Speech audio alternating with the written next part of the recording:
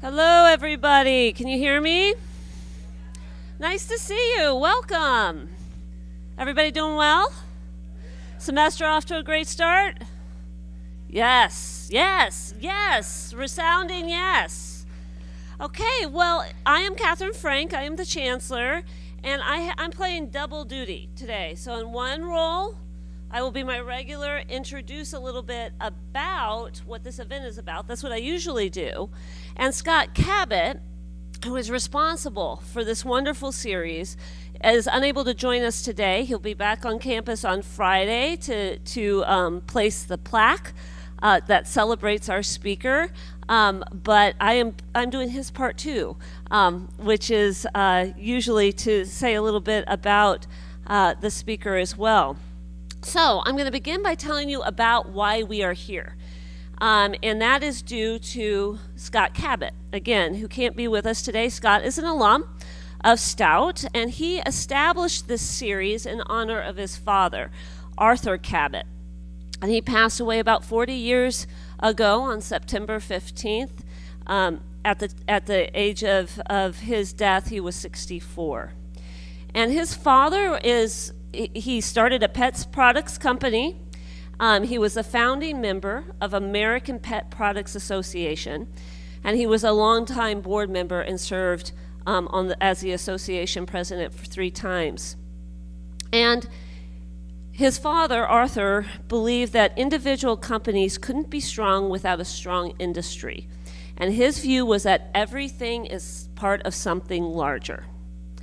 And he devoted a great deal of his time and energy to help build the industry he was a part of, and he believed in the sharing of best practices. And as you hear this, listen to how this series unfolded.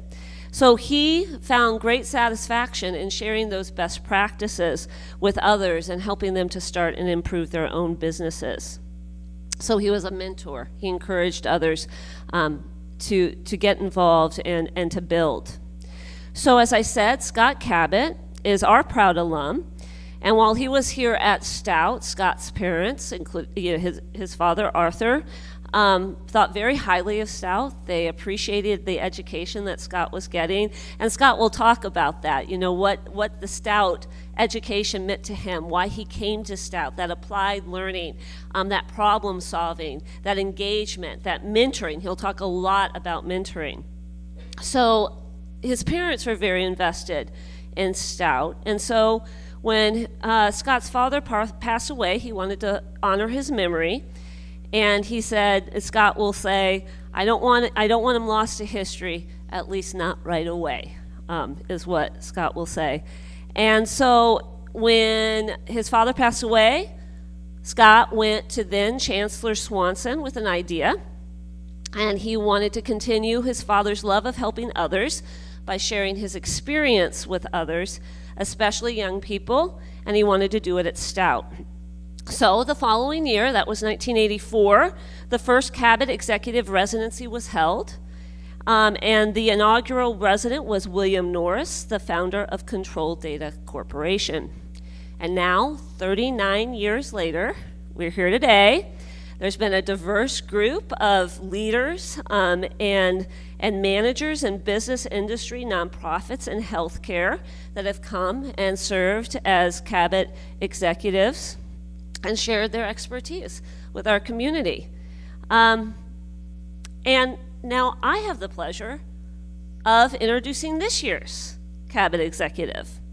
So William Bill Stoehr is the next in this long line, this long history of Cabot executives.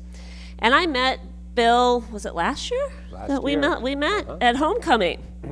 And he is a 1970 Stout graduate. He currently resides in Boulder, Colorado with his wife, Mary Kay, a 1971 Stout graduate, industrial arts and home economics, right? Industrial tech. Industrial tech. Industrial tech. I was close. And home economics. And any guess where they met at Stout in 1967? You'll never get. Where? Not a bar. Not a bar. Yeah. Where? Homecoming? Bowling alley? The lunch line. They met in the lunch line in 1967. And so they have shared a remarkable journey filled with innovation, creativity, and dedication. So a little bit about Bill.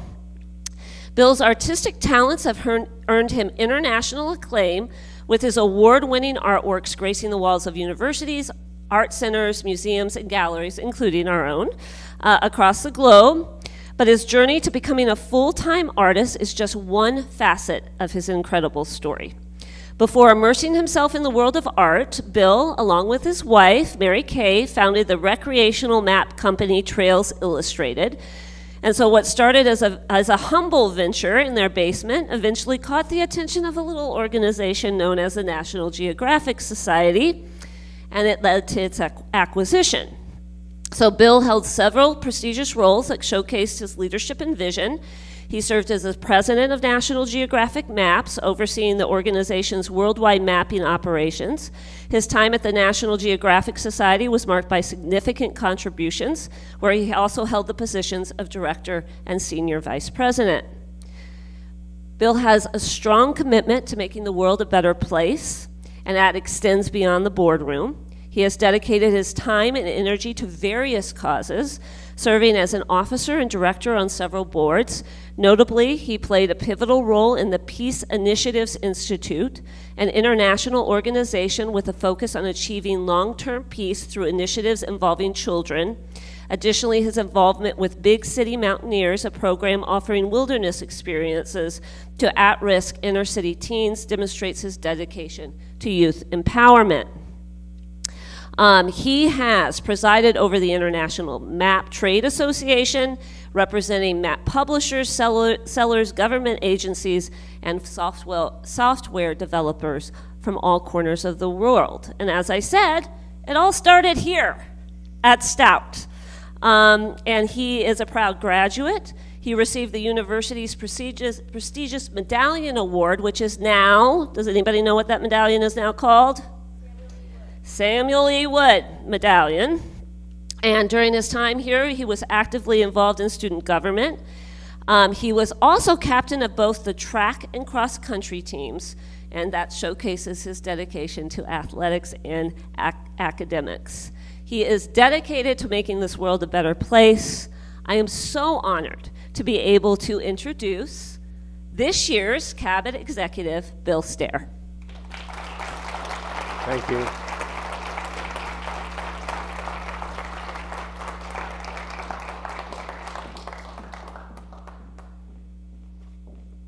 How many of you are first-year students? Good. It's been 57 years since I was in your place and just beginning to understand that the college experience was much more than classes and study. In 1965, I was 17 years old and I desperately wanted to be an artist. Willem de Kooning and Jackson Pollock were my art heroes. But I didn't become an artist for a lot of reasons just yet. Then 40 years later, I quit the best job I ever had, you just heard about that with National Geographic, to become a full-time painter. So at 56 years of age, I figured I was young enough to start a new career, and why not do what I wanted to do when I was 17, back in '65. So, back in 1965, my family and I had no idea how to research, much less how to apply and pay for college. Most of my classmates in Burlington, Wisconsin, did not go to college. So my parents and I sat down with our high school counselor, and he suggested that I work alongside the illustrator for our local weekly newspaper. It was called the Burlington Standard Press. So here I am, and I am thinking Jackson Pollock and Willem de Kooning, and they were thinking doing ads for Elsie's Dress Shop. So it was a little problem there. So anyhow, I'm not sure though at that point if I really did know what I really wanted to do. And I could not afford art school or a more selective or elite school at the time. And I doubt that I would have even been given a second look. But along the way, I think some people saw some potential, thankfully for me. And one day in my drafting class, Mr. Noreen asked if I was thinking about college, and I shrugged my shoulders and I said, I don't know. He said, why don't you apply to where I went, Stout State? A few months later, our dad dropped me off at Fleming Hall. Tuition was? Any guesses? Anyone? Guess. 10,000, 5,000, any others? 15,000. 150. You can look it up. Because I've been telling people for years, yeah, it was only $150. And I thought, no, that's crazy. So I looked it up. It's on the internet, $150 per semester. So now, when asked by a friend of my father's what kind of job industrial tech would prepare me for, I said, I don't know. Stout was the perfect place for me. But it was my launch pad, and that's the issue. So today, I'd like to introduce you to a truly great business mind. And this is a dreamer, an adventurer, someone who followed a vision, not knowing where it would lead, someone who may be more relevant today than ever before. And of course, you know who it is. It's Alice in Wonderland. So, this is from the book. How many of you have read Alice? Okay, all right. How many of you have seen the Disney movie? Okay, all right. Okay, so this is from the book now. Imagine Alice and her sister sitting by the river. It's hot. Alice is tired and bored. Suddenly, a white rabbit appears, takes a watch out of his waistcoat, cries out that he is late, and hurries away. Alice jumps to her feet, burning with curiosity, ran after it, and was just in time to see it pop down a rabbit hole. In another moment, down went Alice after it, never once considering where she was going or how in the world she was going to get out. She just did it. As a Stout freshman, I was required to take physical education. Is that required yet? Do you have to take PE to graduate? I had to learn to swim to graduate. I'm serious. Well, I mean, that's not a bad idea. But we took PE, and we had a different thing we did, sport we did every quarter.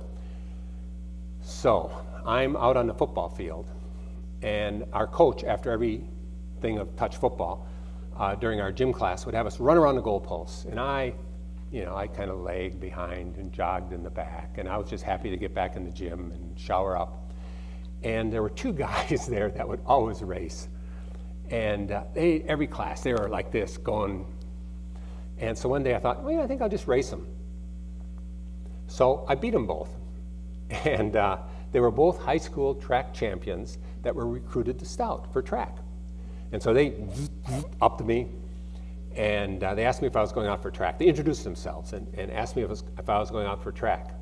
Now, understand that I had not participated in any high school varsity sports. Nada, no, zip, zero. So I said, yes, I was going out for track. I loved track. I loved my teammates. I loved practicing. I loved competing. I loved everything about it. When I came back as a sophomore, I went out for cross country, and I pledged a fraternity, goofed around a lot, and became fully absorbed with having a really good time, which resulted in academic probation. And I was ineligible for track. And not only was I ineligible for track, but I might flunk out. Now, this was 1967. Why wasn't it a good idea to flunk out in 67? Vietnam War. And I had a very low draft lottery number. So it was as good as one. So I'm thinking, I was really stupid. And I was devastated. But then one very cold Menominee evening, I eased my way into the cafeteria line. Now, the cafeteria used to be in what's now Comtech, okay? That was the student union, and we ate there. This was pre-Commons, before the Commons was built. So I snuck in the line. I don't do that. I hate people that do that. But I had a couple friends there, so I sidled up alongside of them, eased into the line, and struck up a conversation with this lovely girl in front of me. That was Mary, home ec class of 1971, and we'd been together for 56 years. It was love at first sight, at least for me. And I was at the right place at the right time, and it was the best meal I ever had. Okay, devastation, infatuation, love at first sight. How about those for a kick in the butt? I studied hard, I worked hard, I trained hard, and I graduated with an education and experience that would serve me, and of course with my future wife. So after graduating, we moved around the country on a training program, and we settled in Minneapolis. We focused on buying, remodeling, and restoring a wonderful Victorian home built in 1911. We worked on starting a family, and I began working on my MBA, and I played a lot of rugby. We certainly thought about our future, but we really didn't have any kind of a plan. We just had this vague idea. So let's discuss this, but let's do it with Alice in Wonderland. Okay, one of the many great characters in Wonderland is the Cheshire Cat. Do you remember that, with the disappearing body and the smile still remains? One day, Alice came to a fork in the road and saw a Cheshire Cat in a tree. She asked the cat, now this is the first time she's met the cat. She asked the cat, "Which road do I take?" His response was a question. "Where do you want to go?" "I don't know," answered Alice. Then said the cat, "It doesn't matter. Which road do I take? Where do you want to go? I don't know." Then said the cat, "It doesn't matter." But it does matter. Okay? There was the caterpillar. You remember the caterpillar? He sat on the mushroom with the hookah. So Alice came upon him sitting on the mushroom with his hookah. They looked at each other for a long time, just stared at each other. And then the caterpillar took the hookah out of his mouth and said in a sleepy voice, "Who are you? Who are you? What are your core values? What are your experiences, perspectives? What are your goals, your passions, your attitudes, and habits that define you? Who are you?" Think about it. Who are you and where do you want to go? Is there anything more basic, more important than that? These were the right questions for us to ask ourselves at this point. Now hold that thought. We're going to return to that. I want everybody to stand up. Everybody stand up. This is a requirement. This is your PE, since you don't have it anymore.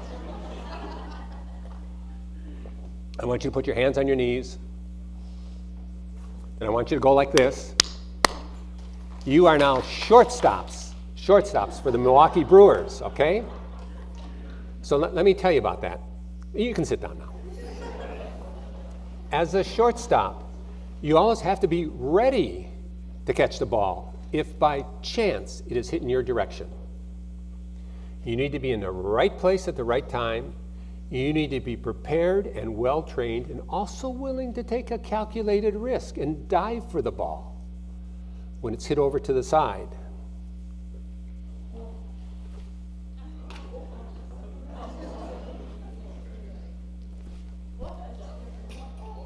Oh, I'm sorry. Sorry. Okay. So we left Minneapolis, and I went to work for a company in the Milwaukee area.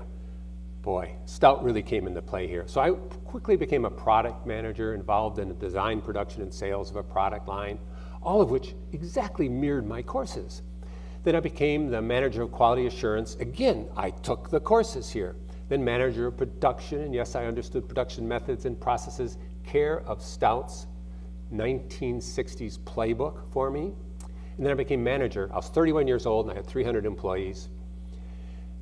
With manufacturing, engineering, industrial engineering, all fulfillment and purchasing operations, and I could not have been better prepared.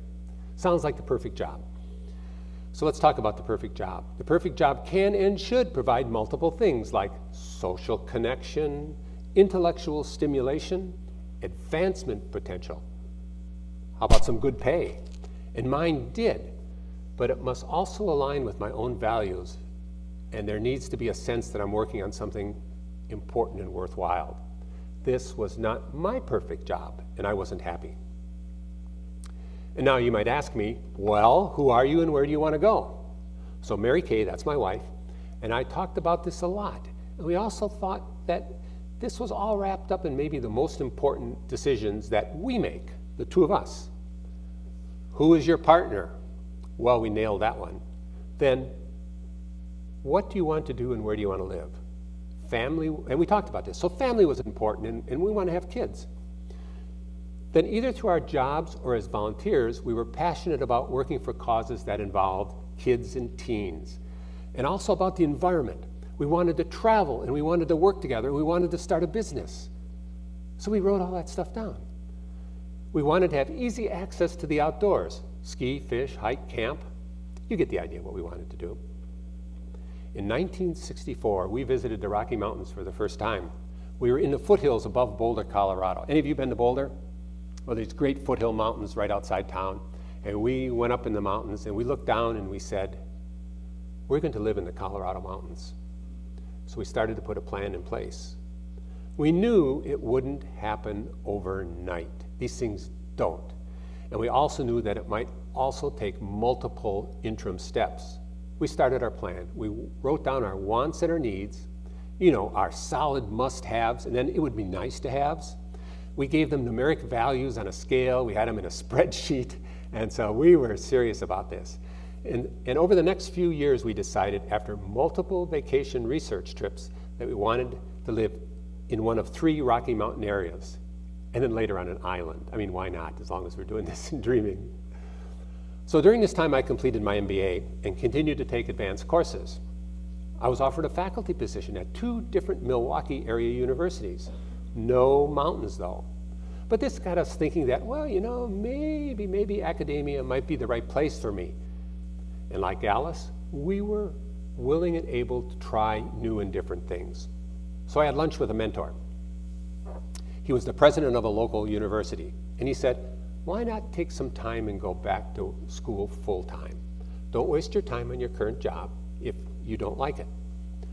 Learn firsthand if academia is really for you, and decide what you really want to do. So that fall, I started working on a doctorate at the university, at Northwestern University. I was thriving. I loved it. But we were really struggling financially, and it was very, very, very hard on us as a family. While studying one spring afternoon, I heard a sound on the other side of my closed office door. I opened it, and there, sitting on the floor, was our 4-year-old son, softly crying. And he said, Dad, I just want to see you. So you all remember what Mick Jagger said. You can't always get what you want, but you just might find that you get what you need. And we were about to get what we needed.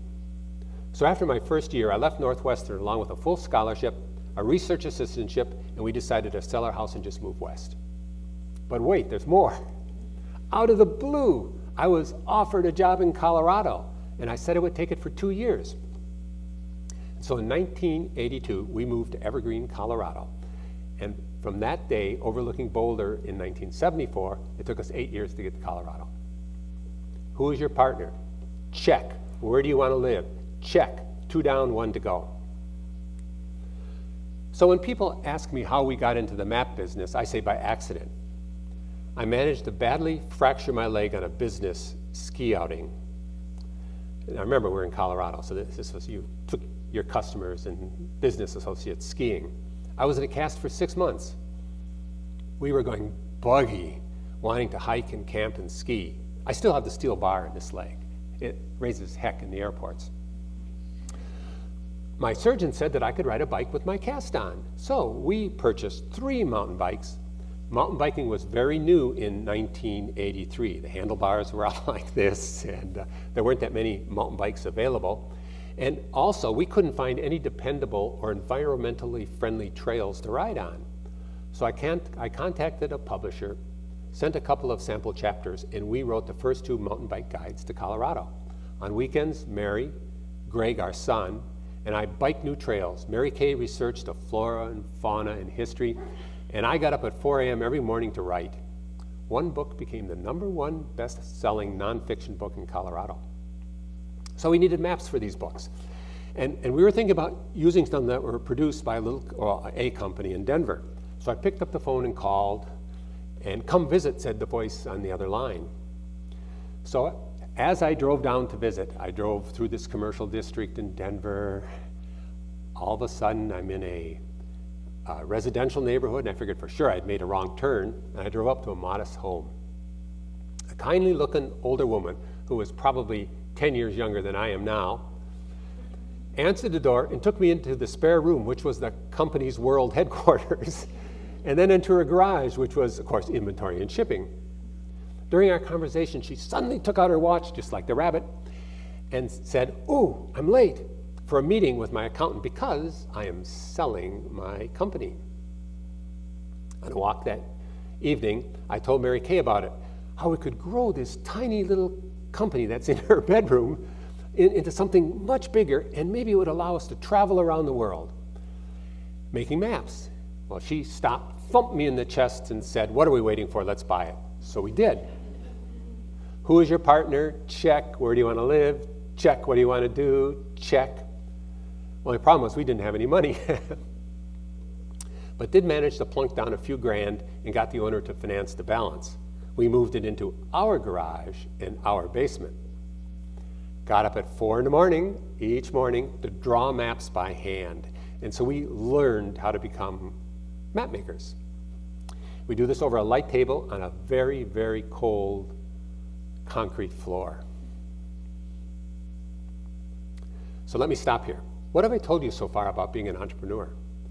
You need to be willing to take a chance, a risk, but a risk in terms of you researched it, so it's not the same risk to you that maybe someone else sees you taking. You have to figure out how to finance your business, and you have to be ready to work long hours. And you need to understand how a business works. Once again, what I learned at Stout directly applied to this business. Everything from printing technology, you had to print maps, quality control. I was going into the printers and watching their quality and monitoring it and doing these press checks and everything. I took marketing here at Stout, and the manufacturing process flow, had that nailed here at Stout, but I had an MBA. That was a biggie. That really helped us also. So we were getting successful. Our first year sales were $28,000. Now, what's tuition here again? So anyhow, so that was our first year sales. Well, we were booming, and we moved out of our basement and garage to 2 rooms above a Chinese restaurant. A few years later, however, we continued to grow, and we built 2 office buildings, had a bunch of employees, innovative products, sterling reputation, great customer service. And we traveled around the world, and probably to every national park you can name. We kayaked with humpback whales. We walked with caribou herds, had close encounters with wolves, grizzly bears, sharks. I was even kicked by a kangaroo in Australia, and twice dodged the charging moose. Okay, so we used to do these research trips for our maps, so that's when we saw all this, right? So we took 17 trips to Alaska. We did a lot of maps in Alaska. And we would have a plane drop us off and say, "I'll pick you up in 2 weeks if the weather's okay. So make sure you have enough food if I can't get into you." We would clear gravel bars so bush pilots could come in with their planes and land on these gravel bars in the rivers to resupply us. We played baseball at midnight above the Arctic Circle with native kids, and we visited schools and clinics in the shadow of Mount Everest. We developed trekking maps with the profits going to those same remote schools and clinics in Nepal. We provided know-how and equipment and software to start partnerships in Nepal and India. We put our company to work for ideals that we believed in. Then as nonprofit board members and officers, we worked with inner city teens, environmental groups, hiking, trail, and land advocacy groups, national park conservation and education organizations, international programs supporting young children in war-torn countries, and more. We had many firsts in the industry, and we pioneered product, production, and customer service models. We understood our job as supporting and preserving public lands while ensuring that visitors have a safe, educational, and fulfilling experience. So we're still a small enterprise when you looked at the biggies in the mapping industry. We had a growing, great reputation, but limited resources. And we were wary of big-name traditional map companies, as well as the new guys on the block like MapQuest and Google. So we began to look for someone to acquire us, someone to help further propel us in the direction that the map business was going. It was our vision, and we wanted to do that. We wanted to advance the map business. We wanted someone that shared our values, someone that cared about the environment, was interested in national parks, and someone with a quality reputation. We decided that the perfect and ideal company was, now this is shooting for the moon, you know, but if you don't have a target, you're not going to hit anything, right? And you only hit what you aim for. And so our target was National Geographic. National Geographic was arguably the most respected map publisher in the world. And how about that for a dream, huh? So we needed to make ourselves attracted to them. We're this little company in Colorado. So how were we going to do that? Well, first thing we did is we hired one of their employees. It was an intern to set up our production workflow to align completely with their production map flow. Then we set out to create a database that we thought might be attractive to them. And we did this by cooperating with a national park-related nonprofit just up the street from National Geographic in Washington, D.C. Next step was to try to sell this database to National Geographic. So I made the call, and to sell it to them as a way of introduction. We were invited to lunch, and oh, by the way, National Geographic's CEO would like to join us. We didn't know until then that National Geographic was actively looking for someone to help take their products from a members-only sales model. Okay, it used to be you couldn't buy a National Geographic map unless you were a member. And they weren't in retail stores. So they were trying to make a transition into retail to the broad American public, world public. In addition, their member surveys said that they loved national parks, so they wanted to increase their cooperation and coverage of national parks. Guess what? We were deeply involved with just about every national park you've ever heard of at multiple levels, from ground level employees to superintendents and directors. And Mary Kay, my wife, was the president of a National Park Educational Preservation and Interpretive Association. In fact, when National Geographic's CEO met with the director of the National Park Service, he suggested that they get closer to us. Then, I was president of the International Map Trade Association, representing map publishers, map sellers, you know, and then government agencies, software developers, and then the retailers and wholesalers in more than 55 countries. So we had the park in our pocket, and we had the retail end of it covered. We aimed high, and we were at the right place at the right time. We were prepared. Here came the ball, hit directly at us, and we caught it. We sold our company and signed the documents on the very same table that Alexander Graham Bell, John Wesley Powell, and others sat around and conceived of the National Geographic Society. 2 years later, I was asked to head up National Geographic's worldwide mapping group, commuting to Washington, D.C. from our homes in, you ready? Winter Park, Colorado, and St. John, U.S. Virgin Islands. Okay, when in Colorado, we commuted over a mountain pass, and one very bitter cold winter morning, we had a terrible car accident. I put my arms around Mary just as we flipped over a guardrail, hurtled upside down and backwards over a 40-foot cliff and down a hill, bouncing over large boulders. No screams, no yells, just the sound of the car smashing over the boulders and then crashing through the forest. In a few seconds that seemed like hours, we both waited to die. We knew it was the end. And it was okay, as we talked about it later. We were buried upside down in deep snow. Our car was packed with branches and snow. I remember thinking we were going to suffocate as if in an avalanche. We couldn't see out the windows. Amazingly, neither one of us was injured, and somehow we wiggled out a back window and clawed our way up in waist-deep snow. The state police told us that there had been 2 other accidents there in recent years. We were the only survivors. So why am I telling you this? We were not meant to die. It wasn't our time. We re-looked at our lives to confirm what was really important. Adversity and calamity are part of life, They're crucible moments, impossible to avoid. Don't wait for your moment to decide what is really important in your life. Do it right after you leave here. I mean, do it soon. Know what's really important. Okay, students, it's not easy being a student to balance maybe, in my case, sports, academics, a job, a relationship, and maybe all kinds of other activities. It's almost impossible to do right. And it doesn't get any easier after you graduate.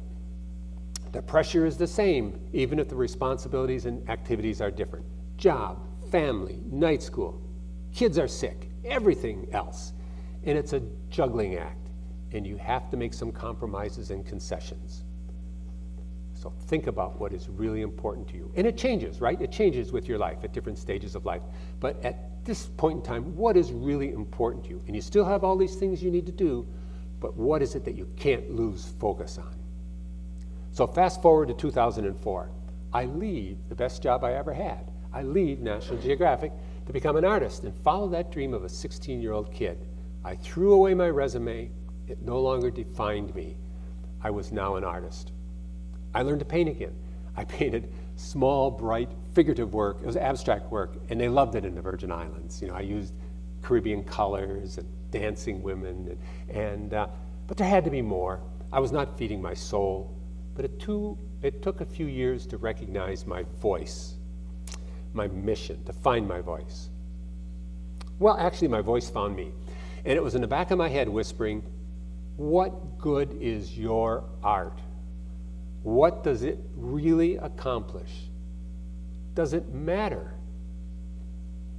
So I started to broadly explore victims, witnesses, and survivors of war, discrimination, violence, abuse, bigotry, addiction, you name something, and I was thinking I was painting it.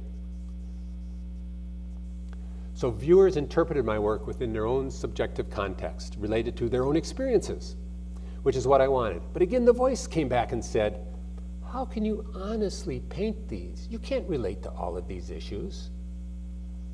Well, I can't. But I can relate to addiction, not as a victim, but as a witness, and I know about stigma. You see, my sister OD'd and died 10 years ago. She might still be alive if it weren't for prescription opioids and the stigma that surrounds addiction. So here's the deal. With alcohol and drug abuse, it's never just one person that's impacted. So the faces that I paint, which you can see in which direction is the gallery? Behind me. Okay. If you go over there tomorrow for the opening, those faces are those people, the victims, the witnesses, and the survivors. I found my mission, and this was it. With stigma, families are embarrassed, communities judge, doctors are dismissive, and users think they are not worthy, or worse, evil. Stigma is a barrier to prevention, diagnosis, treatment, and recovery. So the first step to alleviating stigma is to normalize the discussion, to get people to talk about it. And that helps people understand that substance use disorders are a treatable medical condition, not a moral failing. And then you need to be able to tell people so that they understand where they can get help. Stigma became my focus. All my exhibits now are a forum for education and communication, the place where you can come for the art but stay for the message. So my sister OD'd, but to the millions of people affected, I could be part of the solution. Many people have passionate reactions to my work. They share their heartfelt stories. Some say they intend to get help or take the first step to finally start that intervention. Some thank me simply for recognizing them. I exist. One moment. Okay. Sorry, I'm having trouble with the connection. Please try again in a moment. I exist. I'm not alone. So one woman wrote me and said, after seeing a painting of mine online, that she knew I understood her and she wanted to die. The next morning, she looked at this very same painting and this time saw hope in the woman's eyes. And she then understood that she too could have hope. And she said to me, "You saved my life." I believe in the power of art to help people, and I am motivated to take my art to the next level in this service. Now, after saying all this, you probably think, okay, so this is real common. So people will come into my shows and they'll say, "Oh, we thought you were this morose, dreary, sick guy who painted these paintings." And I go, I'm not. Art is fun. But there's a dichotomy there, isn't it? Art is fun, but I have a grave mission to tell you about. And that's my mission. But let me show you how much fun art is. This is my grandson.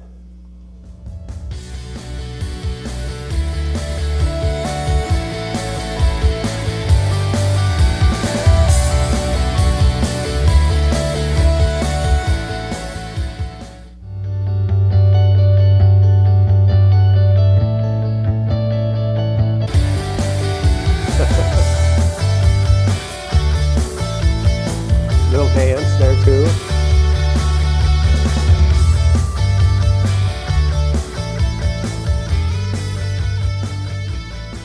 So what's my message?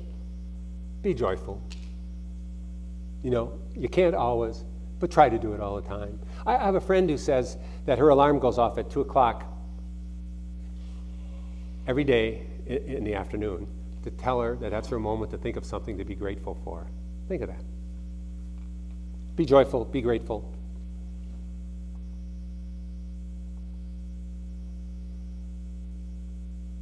Okay, let's shift gears. I want to return to Alice. Everything is changing so fast in Wonderland, but Alice doesn't fully comprehend, nor does she know how to deal with it. Choices are made without having the time to consider the options or unintended consequences. For instance, the White Rabbit determines that the best way to get Alice out of his house is to burn it down. Now, this sounds very much like some fears we have about artificial intelligence and unintended consequences. And it's true that today we are getting our job done with what, not that many years ago, looked like magic. The rate of change is impossible to keep up with. We are developing technology that we don't understand faster than we can use it. So, in this uncertain, fast-changing environment, when you just do not have the time, you must live with the fact that there are not going to be optimal answers. And sometimes you just do something, you start something, and you say, I'm going to learn, I'm going to get the answer while I'm doing this. So no one really knows where this is going, but I can tell you this, that every one of your jobs that you go to after Stout are going to be affected by, or augmented with, or controlled by artificial intelligence. It's not something to fear, but it is a call to constantly rethink what is possible, to be smart and aware, open to change. So I read the other day that the half-life of today's college student, who's not in liberal arts, the half-life of someone coming out of a more technical degree, half-life, 5 years. That says in 5 years, 50% of what you've learned is going to be irrelevant for your job. And if you're in a technical field, a computer engineer, 2.5 years. And what's driving that right now is artificial intelligence. So, on one hand, that seems spooky, but on the other hand, it can be a real opportunity. But for me, what it says, okay, I got one other thing. All right, who is the biggest, now, those of you who know this, I mean that I've told this already, you've got to be quiet. Who is the biggest hirer of liberal arts majors in this country? Who hires the most liberal arts people? Apple Computer. So what are the skills they're looking for? So I thought about this, and I thought about my career trajectory into different jobs, and what were the things that I might have used or could still use? And here's some that come to mind. If you're interested in reskilling, and you're going to want to be interested in reskilling, what are the things that help you translate, transfer, go into something, adapt to a different career path? And I'm not saying something real dramatic. It could be exactly the chair you're in, but it's going to be changing. Decision making, problem solving, planning, information research and analysis, critical thinking, creativity, and communication skills. During COVID, our son and his wife had their hands full with work, a second grader, online school, and a newborn. So we decided to move from Boulder to Washington, D.C. for 2 years. We're since now back in Boulder, and our son and his family are in the area as well. We had a small apartment. I had 300,000 people following me on social media. I didn't have any room to put in a studio, so I started doing digital work. So I created new art, presented podcasts, presentations, and participated in discussions all around the world. Now this new art. It's totally done on my iPad, but it starts with very, very, very early images of paintings like you saw up here, and you'll see over in the gallery, maybe a day after I started working on them, and I might work on them for another month.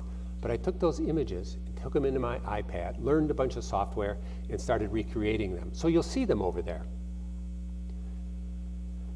I like to say that when I paint, that a drip may be random, but what I do with it is not. And so that really applies in life. Our life experiences and challenges, how you react, what you do with the challenges that come your way is what's really important. Because we can't always plan, even though I'm telling you you should. But it doesn't always work out that way. So I am grateful that I have had several opportunities to work with kids about art. And one time I was teaching art at a local school, 1 through 12. And they asked me to teach the first and second graders. So what do you do with first and second graders? I didn't know. So I thought we would learn to paint like my dog, Frank. And of course, it's very simple. Dogs don't know how to color inside the lines, and they never use the wrong color. They use the opposite color. So instead of red, they use green and so forth. And so it was a great way to learn the color wheel. So this is Frank. He's learning how to paint, getting ready to do a painting in my studio. So I put up this painting that Frank did. First and second graders, they're sitting on these steps looking at me, and they say in unison, "No, Frank didn't do that. Jackson Pollock did." That is true. I couldn't believe it. So that says something about schools. So anyhow, some parents would show up, look at their child's art, and say to them, "You got to keep the color inside the lines, and why is your grass red?" So what is the takeaway? We teach kids to color inside the lines, then expect them as adults to think outside the box. Remember that. Okay, in A Farewell to Arms, Hemingway waxes on the courage to take risks, making you vulnerable. But according to, you might remember him, you guys know Joe Walsh, the rock guitarist, Eagles, James Gang. He said, no one ever became a legend in their parents' basement. So get out there, take a chance, share your vision, share your skills, share your art, share your music, share your ideas, color outside the lines, be vulnerable.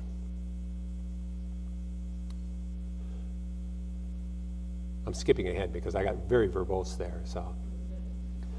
Okay. When you are that vulnerable person and you are sharing your ideas,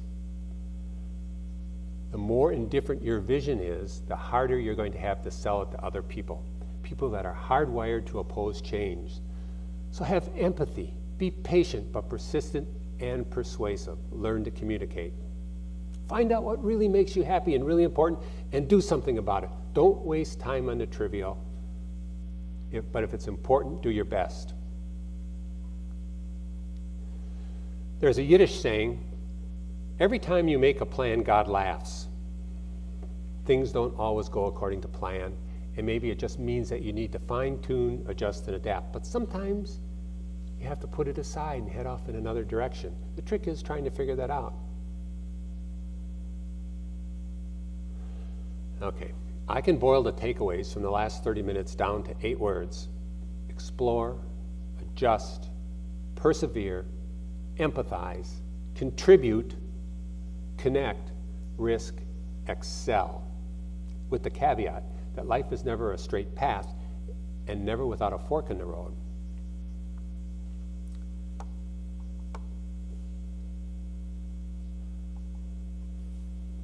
Never underestimate yourself. The quality of your life depends on what you expect of yourself. So dream great dreams, set high goals. You have choices, make them. You have opportunities, seize them. Thank you.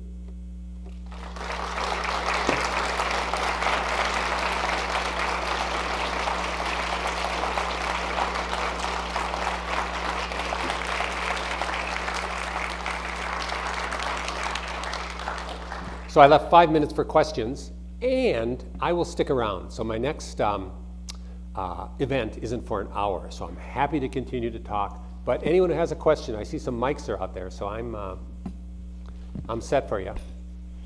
Anybody ready with a question? I can bring the mic to you. What's your next trip? My next trick? Trip. Trip. New Zealand for 3 weeks. There's a question. Can you talk about your transition between your probably 6 in the morning job to 8 o'clock at night job and to working as an artist where everything is self-determined, Yeah. self-driven, you make the challenges, you have to manage the person, Yep. and you have to execute the idea. Yep. Okay. So that started really when we had our own business, the mapping business in our basement. So we had to do that. You got up at 4 in the morning. And then when I went to work for National Geographic, I was told by my boss, who was the president, he said, I want you to be the bureaucracy buster. I want you to be able to show people how they can have new and different ideas, and they don't have to be, you don't have to follow all the same rules, which caused all kinds of grief with the people that were following all the rules. But that was what we were told to do. So we were new products driven, we were traveling a lot, we were talking to people, and it does take long hours. So we were spending long hours there as well. But then as an artist, the deal with art is just like going to work. You have to paint. And how do you create? I mean, it's not a silver bullet or a lightning bolt that says, I have this great idea. Sometimes great ideas do come to you. But more often than not, you're painting and a drip goes a certain way. Or, okay, I use bounty paper towels a lot. That's a big part of my art. And if you see the art, you'll see what I'm doing. And I'll try something. I've taken garden hoses to my paintings. And I used a power washer. Don't use a power washer because it goes right through the canvas. It tears the canvas. I learned that. But the hose, all right, I can't use the power washer. Let's use the garden hose. And so I'm always playing with things. What happens if I put some sand down here? And here I am, not an abstract painter, right? I mean, they're abstracted faces. But I'm a figurative paint artist. And so, I've got certain rules I've got to follow, kind of.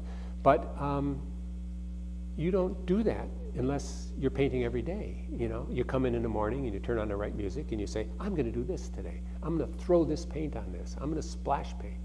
So, you still have to come in every day. And what it was like is I would get on my bicycle and I'd ride to my studio before it was in our house. It was a switch. The minute I got onto the bike, my head went, bzz, now you're an artist. And now let's go up and paint. Another question? Yes. I went to the gallery today. Yes. Wonderful. Yep. Your artwork is really amazing. I read your bio, and it says you're colorblind. Yes. And your artwork is some of those paintings are so colorful. Can you please talk about that? I'm color impaired. And what that means is that I can't pass a color blindness test. So those tests with the little dots, and you say, oh, what number is this? I can't read them. And I wanted to be a pilot, just for fun. And I flew 50 hours. I had all my solos in, and I didn't have my physical yet. And I don't know why I waited to the very end. Passed all my tests. I went in for my physical, and they said, no, you can't fly at night. You can't fly in bad weather. Well, then what was the sense of doing it? So I said, so I dropped it. And it was great fun doing it, but it was okay to drop it too. I didn't want to crash. And so it kept me out of that. I can't explain it. So I can look at a stoplight and I can see red, green, and is it blue? and I can see the colors on the stoplight. But if a color is getting a little dim, I can't. And so when you're flying, when you come in and it's dark, there's lights on the runway, and you probably don't know that unless you fly. And they tell you if you're too high, too low, or just right. They're all gray to me. And so your instructor goes, hey, you're coming in kind of low. I go, what? You know, it's gray. It looks like it's, okay. So anyhow, that's my issue. And it hasn't stopped me from painting. Okay, great. Any other questions? What's the most beautiful place you've ever visited? Well, okay. I don't know that I can say one, but I can tell you this. Oh, I know. It was the lunch line here in 1967. There's nothing like waking up in the morning, crawling out of your tent and looking at Mount Everest, I'll tell you that. So there are so many beautiful places, and you know, we see beauty in so many places, and so often it's unexpected, you know, and sometimes that's the best. And sometimes it's not necessarily a place, but one of the things I learned about Nepal, for instance, is it was the people, you know, that had made the lasting impression on me. It was just gorgeous, you know. Anyone else? Oh, there's another question. The Okay. gallery opening reception is tomorrow from 4 to 6 p.m. at Furlong Gallery. I love how you emphasized being in the right place at the right time. Yep. Was there ever a time where you could pinpoint, I'm in the wrong place? Yeah, when the car flew off the cliff. Yeah. Yeah, no, and I don't know, I guess they don't come readily to mind. But you know, you learn lessons. You know not what to do again, right? And say, I'm not doing that again. And you know, it's, and even things that, so my wife and son and I walk into a small clearing like this. So there's a grizzly bear sow there, and here's her cub, and they're both feeding. Here's the 3 things you're not supposed to do with grizzly bears. Surprise them, approach them when they're feeding, and come between a sow and a cub, and we did that.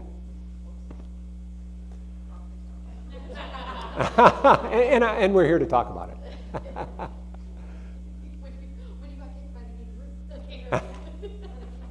Yeah, oh, the kangaroo, that was a good one. Yeah. And the only way I could get the kangaroo from stop kicking me was to kick it. And then I thought, if anybody sees me kicking a kangaroo, what are they going to think? This guy's from National Geographic, you know? He's kicking a kangaroo. Yeah. So, anyhow. All right, don't be afraid to come up to me. Thank you, you were a great audience.